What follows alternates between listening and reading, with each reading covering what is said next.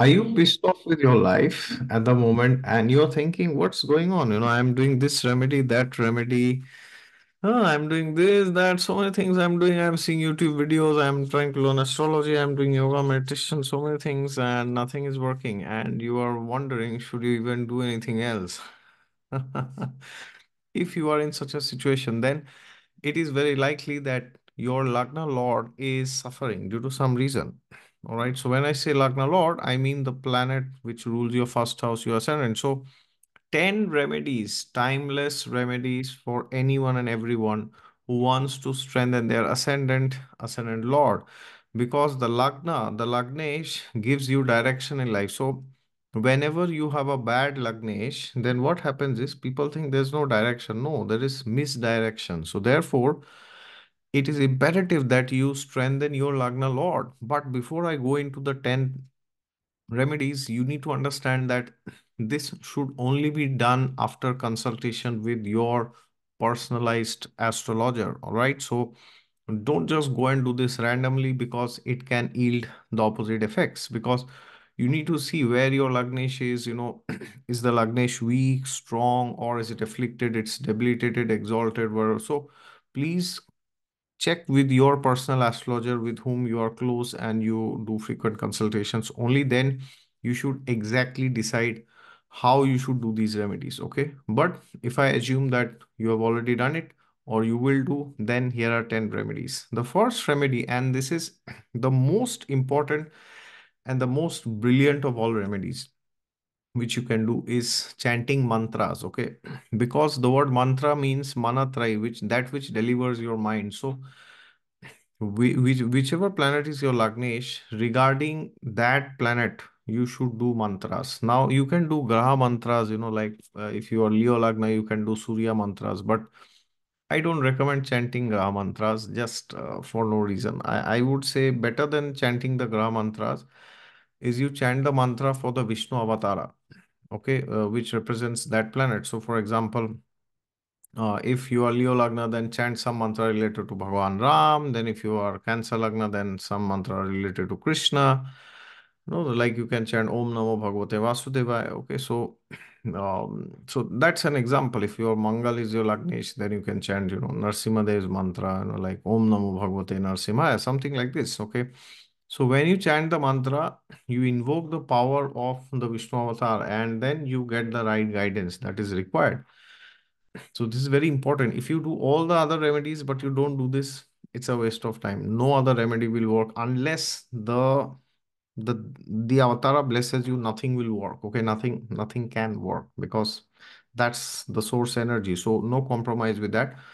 After that, you can keep chanting other mantras. Like you can chant Gayatri mantra, you can chant Graha mantra, these, that, whatever you want, you can do. But that has to be done, and there is no second opinion on this. Number two, you can perform homas. Okay. Um, Homas are, like you can do fire sacrifices. You can Google more, or, if you're from the West, you are not aware what homa is. You can do specific homas required. So, for example, if your Mars is your Lagnesh, so if you are Scorpio or you are Aries Lagna, then you can do Narsimha Homa and all this. You can do Yagya Homa and all this. All right. So they will also help you to invoke the power of that deity, that avatara in your house and in your life. Okay, so if possible, try to do it once every month, or at least once in 6 months, or at least on the day of your Vedic calendar birthday. Okay, so that you should not compromise. Okay. When you do the homas, then your home is purified. Home homa. Your house, your home, your family, your life, your thoughts, everything is purified. So that's brilliant. So don't skip the homas. Okay. Number three, you can observe fasts on that particular day. So, for example, if you are Taurus or Libra Lagna, then you can observe fast on Fridays, right? So, every planet signifies one day. Okay, so therefore, if you are Leo Lagna, then Sunday is the best day to fast. But this I recommend doing if your Lagnesh is afflicted or in a bad dignity. Otherwise, you may not observe fast every day. Okay, I mean every week on that day you don't need to observe. but still you should observe, once a month at least. And if your Lagnesh is badly placed or afflicted, then every week, that particular day, you should fast. So now fasting, you don't have to do 24-hour fast. You can see depending on your level. So ideal is you fast till 12, you don't drink or eat anything. It's like completely prohibited after you get up. And then even better than that is till 6 p.m. or till sunset.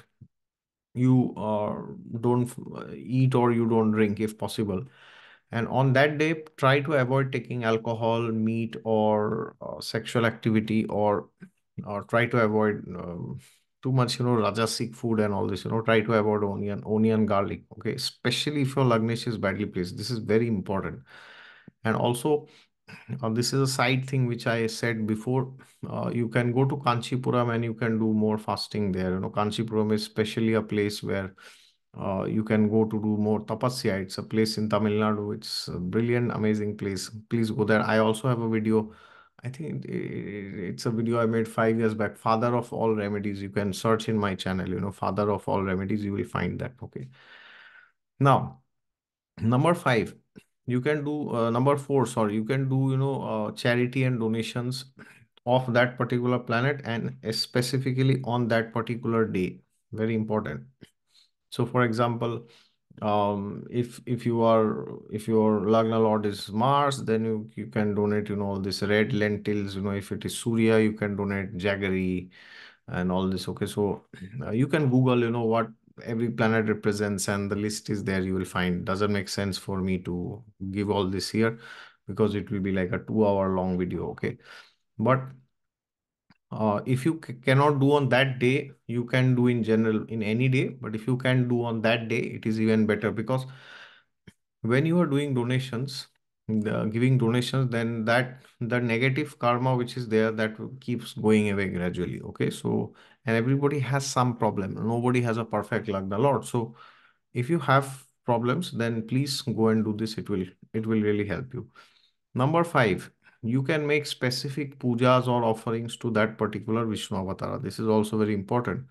So, for example, you can also do to the Graha, nothing wrong, but again, try to do more to the Vishnu avatar. For example, if Mars is your Lagnesh, then not Mars, sorry, Surya is your Lagnesh, then you can offer water to the sun every day, and especially on Sundays, you can do that.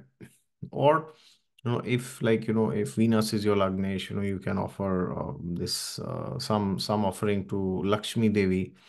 Or you can go to Rishikesh, or Rishikesh not the place, or you can offer to any Parshuram temple if you can find. It's a bit difficult, but you can try wherever you find. Okay, so Rishikesh is another form of Vishnu which is worshipped as an alternate form for Parshuram, because Parshuram temples you will very rarely find. Okay, or at least once a year you can go and do some puja there. That is recommended.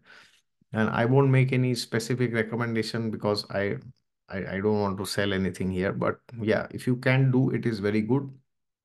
And every DT, every dham, every place has certain particular things which are good if you offer. Like for example, in Jagannath Puri, um, if you go, then you can accept prasad because it is called as Bhogomandap, right? But if you go to Tirupati, it's called Pushpa Mandap. So there you should offer flowers. Okay, so it's like that. So see, read the story, read about your Lagnesh, read about the Vishnu avatar associated with it, and then you will know.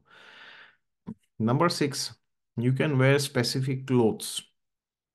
So, for example, if you want to strengthen your Lagnesh, then maybe you can wear, suppose, Mars is your Lagnesh, then you can wear red. Red you can wear more frequently. Okay, or you can eat red color things. That also helps. Okay, like you can add red color bell pepper, capsicum, and all this you can eat. So this is just an example. You can go, but what I'm trying to tell you is try to come in contact with that energy more and more. Then you will realize that you are able to tune yourself much more with the energy of that planet.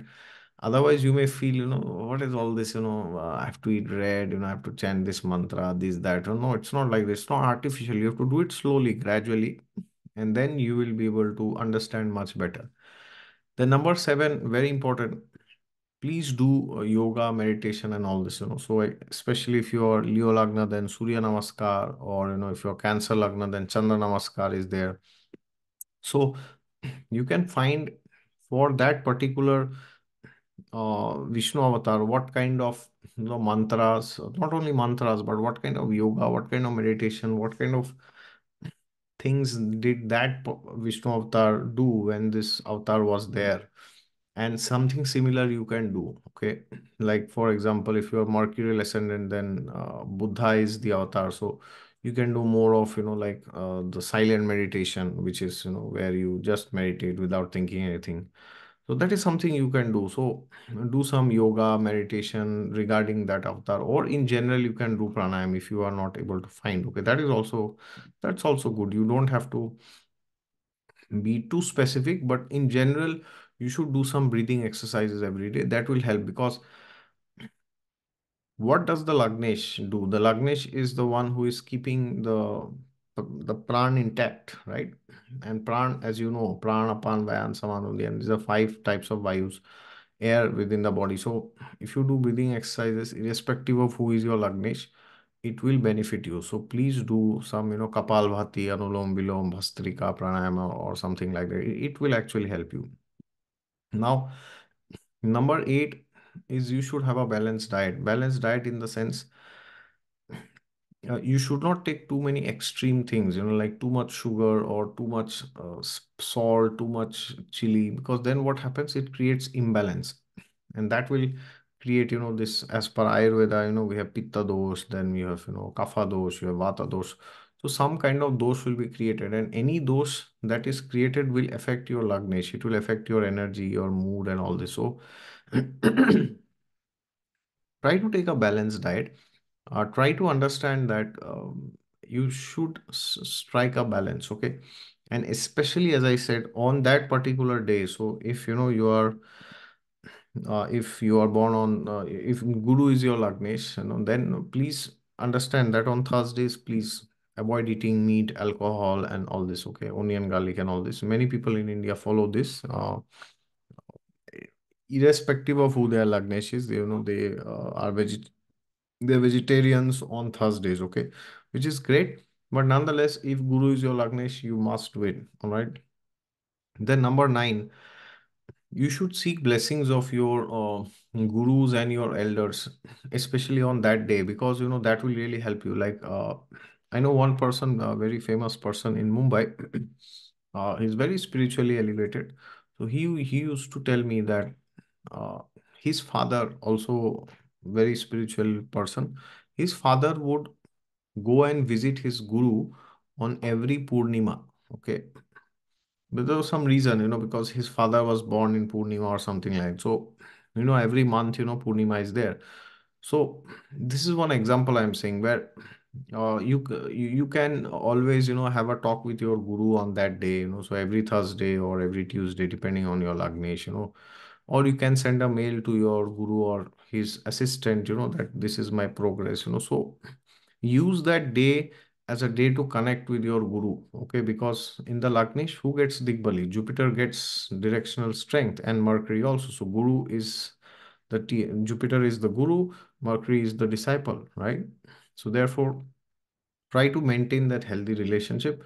So every Tuesday, every Monday, every Sunday, send a mail and give updates about yourself. You may not get a reply, or you may not expect a reply, but take it as a day where you connect to the divine through your guru. Very important. And number 10, connect with the nature. Okay. So for example, on that particular day, so for example, if your Lagnesh is Venus, then on Fridays, go and yeah, go and do something. Go and take a vacation, or go for a walk with your spouse, with your husband or wife every Friday for half an hour. That's not very difficult.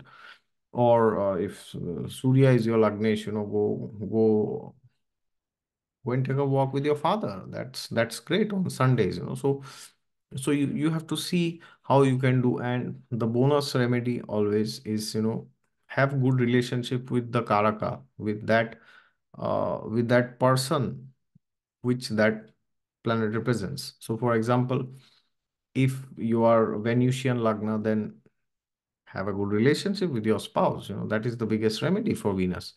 Rather than fasting on Fridays, if you fast on Fridays and you are going on, doing nonsense with your spouse, you are cheating on your spouse, or you're, abusing them, beating them, like manipulating them, and all this nonsense you are doing, so it won't yield any result. All right. So this is the 11th bonus remedy.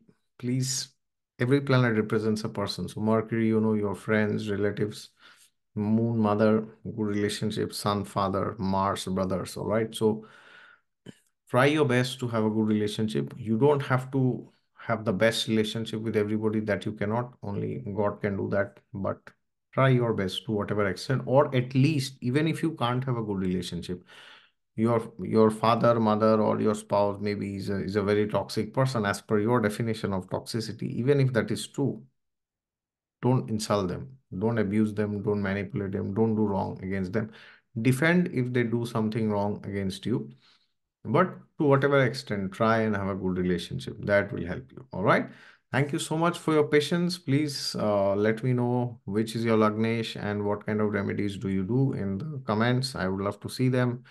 And what other remedies have you seen astrologers suggesting? All right. But before I go, don't forget, do this only in consultation with your family astrologer. Otherwise, it can backfire. All right. And for personalized consultations, you can always go to my website down in the description section. God is there with you all the time. Just look to him and you will find him. And if you like this video, don't forget to hit the thumbs up and subscribe to the channel if you have not yet subscribed. Thank you.